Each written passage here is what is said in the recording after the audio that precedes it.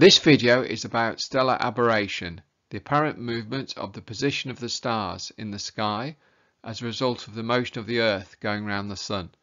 It's an interesting case of the application of the scientific method. Observations were made to confirm a scientific theory, in this case it was a heliocentric theory, and to measure an effect, in this case it was stellar parallax, but unexpected results were found, and these in turn led to new discoveries. The story started back in 1727 when the English astronomer James Bradley had been taking measurements of the position of Eltanin, the brightest star in the constellation of Draco, the dragon. So what Bradley was looking for was a small shift in the position of Eltanin, known as the parallax, and that's what I'm going to talk you through briefly now. So if we start in December, the direction of the star is shown by the purple line. And then if you go forward 3 months to March, then the star's apparent position has shifted. And then if we go forward another 3 months to June, then the apparent position of the star has shifted again. And then once again to September, you can see it has shifted again.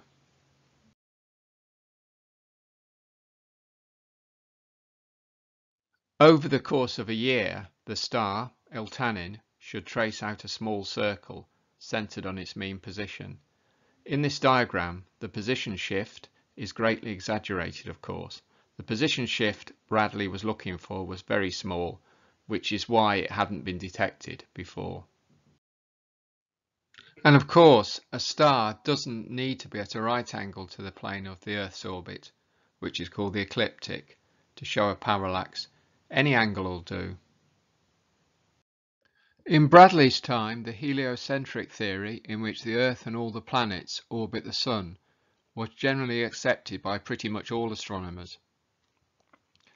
But even so, it hadn't been accepted by the Catholic Church, and many thinkers outside the field of astronomy still believed in the older geocentric theory, in which the Sun and planets orbit the Earth.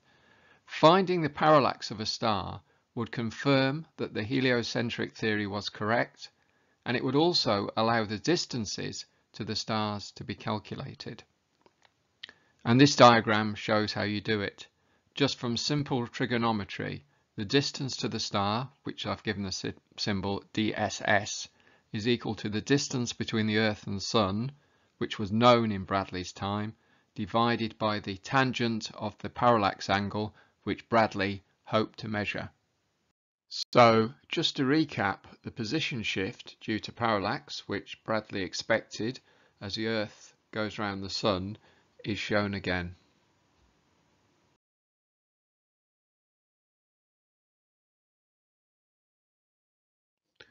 However, the position shift Bradley observed is shown here. And as you can see, although Eltanin did move in a circle, its position shift was different than if parallax were the cause. In trying to explain his observations, Bradley discovered an entirely different effect, which became called stellar aberration. And as I'll explain next, Bradley's discovery not only confirmed the heliocentric theory as being correct, but also allowed an accurate measurement of the speed of light.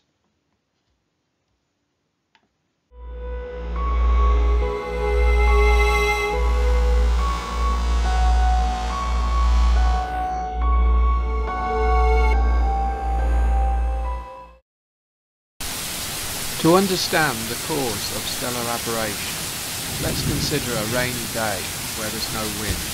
Rain falls vertically from the sky. However, if you're moving, rain no longer appears to fall vertically, but is tilted in your direction of travel. And two common examples of this, which will be familiar to most people, are that if you're carrying an umbrella and walking quickly, then you need to tilt your umbrella in a forward direction to shield from the rain. And also, if you've been on a train when the train is moving, looking at the window, rain appears to streak down the window diagonally. Bradley reasoned that the change in the star's position which became known as stellar aberration, was due to the speed of the Earth's motion around the Sun.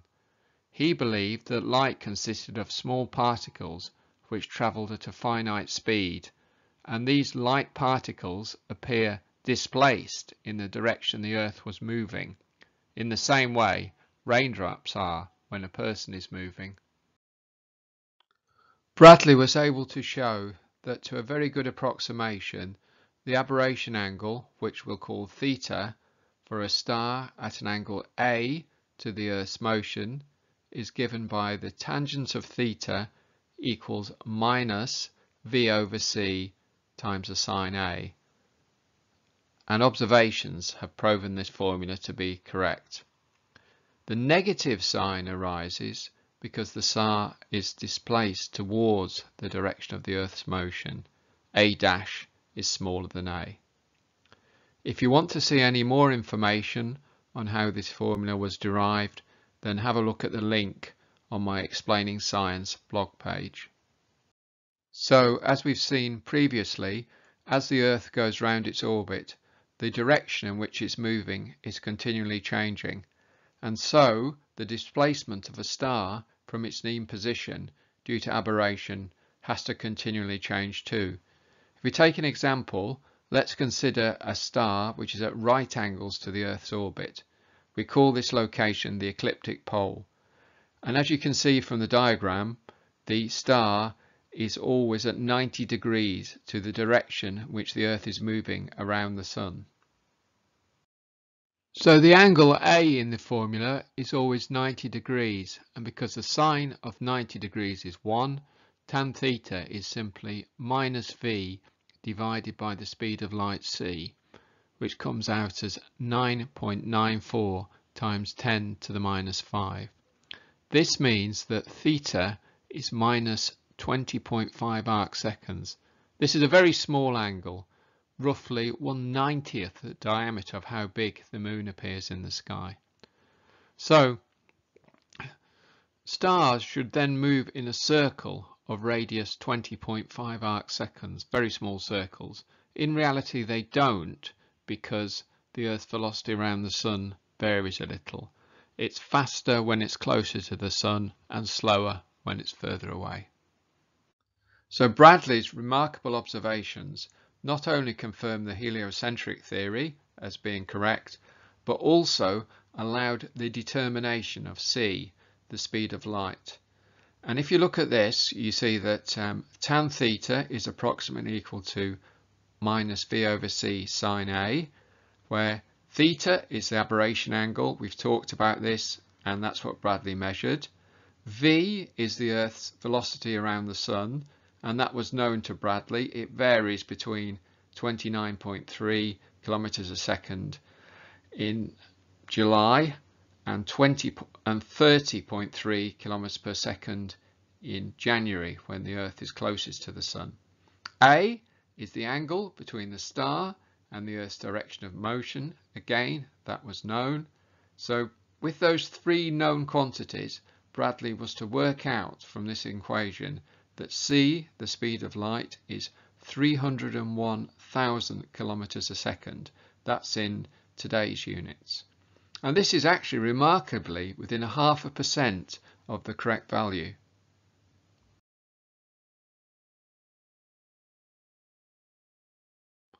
So far, the examples we've talked about have been where the star is at right angles to the plane of the Earth's orbit. This diagram shows the stellar aberration of a star which lies in the same plane as the Earth's orbit, the ecliptic. And in this case, imagine we're looking down from above on the Earth's orbit. So if we start in December, the Earth is moving at 90 degrees to the direction of the star. So the aberration is at its maximum, minus v over c. Let's go forward a bit to early February.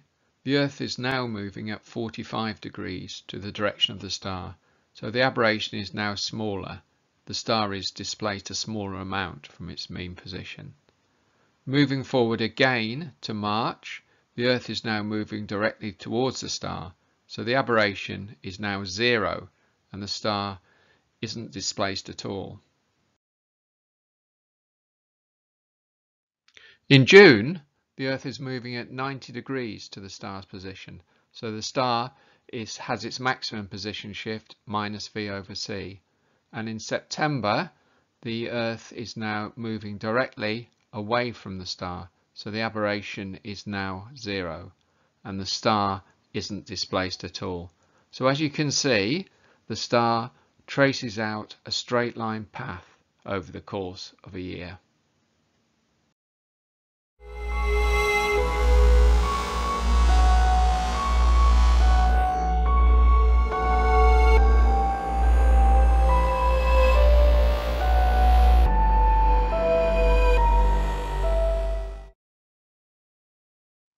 Bradley, like many 18th century physicists, believed in a particle theory of light. In the 19th century, however, a wave theory of light became generally accepted. The wave theory is better able to explain phenomena such as diffraction and interference patterns. However, when this theory was tried to apply to aberration of starlight, it ran into a couple of difficulties. Firstly, the aberration angle theta varies with the speed of light, c. In the wave theory, light travels more slowly in air than it does in vacuum, but the difference is small. In a denser medium, the slowing is actually quite significant. So when light passes through water, for instance, it travels 1.3 times more slowly than it does in a vacuum. So if we filled a telescope with water, the aberration angle ought to be 1.3 times larger than if it's filled with air. This water-filled telescope experiment was first performed by George Airy back in 1871, and no difference was observed. Secondly, 19th century wave theory of light required that light travel in a medium which was given the name the ether. This was an invisible material which had no interaction with any physical objects, and the speed of light was measured with respect to this ether. So for stellar aberration to work, the Sun would have to be stationary with respect to the ether, which even to 19th century physicists seemed unlikely. It's actually worth pointing out here also that Bradley's theory, although it matches observations perfectly well made with an air-filled telescope, the aberration angle would be different in this theory when viewed through a water-filled telescope. Today, the generally accepted explanation of stellar aberration is by Einstein's theory of special relativity. In special relativity, there's no absolute space. As the Earth moves around the Sun, we are observing the star in different reference frames, and each of these reference frames, the star has a slightly different position due to the difference in relative motion of the Earth with respect to the star. However, the shift in position predicted by special relativity almost exactly matches Bradley's theory.